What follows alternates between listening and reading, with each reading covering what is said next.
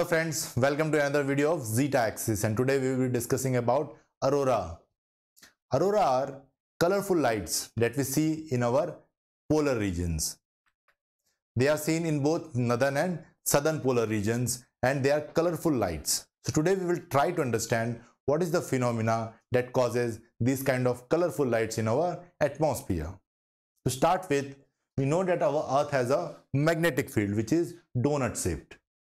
But due to the presence of sun and its magnetic field, our Earth's magnetic field gets modified. We see that our Earth's magnetic field is very small facing the sun, while away from the sun it is very much elongated. The sun is known to discharge a lot of charged particles in the space. These charged particles can include ions, electrons, protons, or other things. Now when these charged particles reach our Earth, we are protected by the magnetic field. We can see that because of the magnetic field, the charged particles are not able to reach our Earth. But here, the magnetic fields enter our Earth through the magnetic poles. And these charged particles are carried along this magnetic field and they enter our Earth in a southern regions. So we see that some of the charged particles are able to enter our atmosphere in the polar regions, and therefore we see these northern lights in the polar regions only. Now this solar flare or this solar storm which passes, it passes our magnetosphere and moves away, but our magnetic field, it is able to capture a lot of charged particles because of their charge in nature, and we see that a plasma sheet is found at the backward side of our Earth. Here there are a lot of charged particles which are collected from these kind of solar storms. A lot of charged particles from this plasma sheet finds its way in our atmosphere of our Earth by following the magnetic field which is entering the polar regions. This plasma sheet is the main source of northern lights.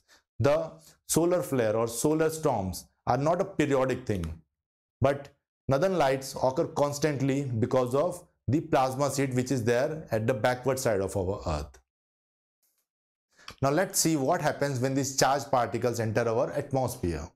Here you can see thermosphere and the atoms and molecules within the thermosphere.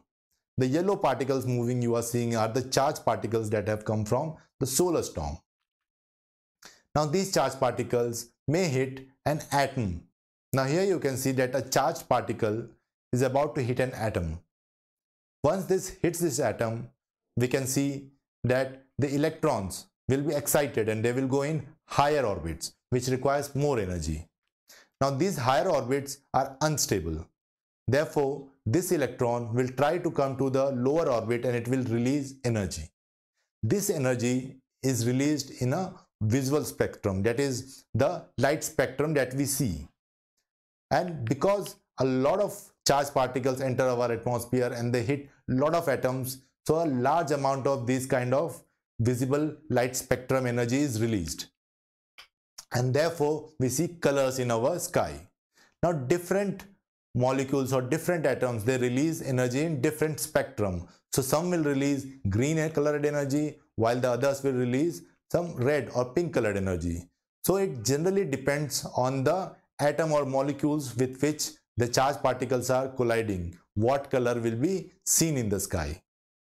Most normally nitrogen and oxygen are the atoms which release the visual spectrum color, and therefore we see green light in our skies. Thank you. I hope this video helped you understand that what is aurora and how it occurs. If you have liked our video, then please like, subscribe and share our video. Thank you. Thanks for watching.